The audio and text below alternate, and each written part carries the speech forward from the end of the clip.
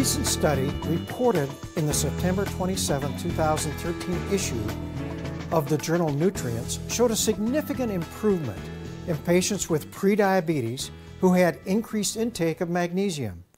This study looked at 234 patients who had prediabetes and followed them for 12 months. They analyzed their magnesium intake and checked their plasma insulin and glucose levels throughout the study to determine how much insulin resistance they had. Those subjects whose magnesium intake was in the top 25% had 71% lower risk of having prediabetes than those whose intake of magnesium was in the lowest 25%. There have been several studies showing that supplementation with magnesium in patients who were already diabetic significantly improved insulin sensitivity. However, this study in Nutrients is one of the first studies that has shown a significant health benefit in those patients who were just prediabetic. Now, another study reported in May 7, 2014, Archives of Medical Research Journal, looked at individuals who had prediabetes and low levels of magnesium. The trial included 62 men and women between the ages of 18 and 65 who had newly diagnosed prediabetes. Participants in this study received magnesium supplementation or a placebo. They also were instructed in a healthy diet and encouraged to exercise.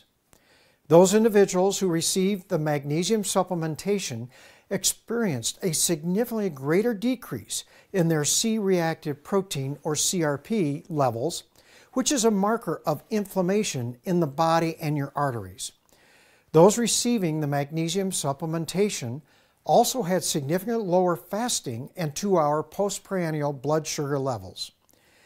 You see, magnesium is also known as nature's own calcium channel blocker and has been shown to significantly lower blood pressure. Magnesium supplementation is also important for patients who suffer from muscle cramps or this restless leg syndrome.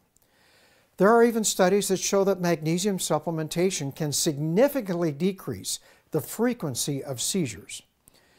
Recent studies are also showing that magnesium supplementation is important to be taken with calcium and vitamin D when you're concerned about osteoporosis. However, I have found in my medical practice the most important place to consider magnesium supplementation is in my patients who have heart rhythm problems. Before starting my patients on any drugs for arrhythmia problems, I always use aggressive magnesium supplementation. There are several cardiologists who believe that rhythm problems in the heart is one of the first signs of a magnesium deficiency. Therefore, supplementing with magnesium certainly offers several different health benefits.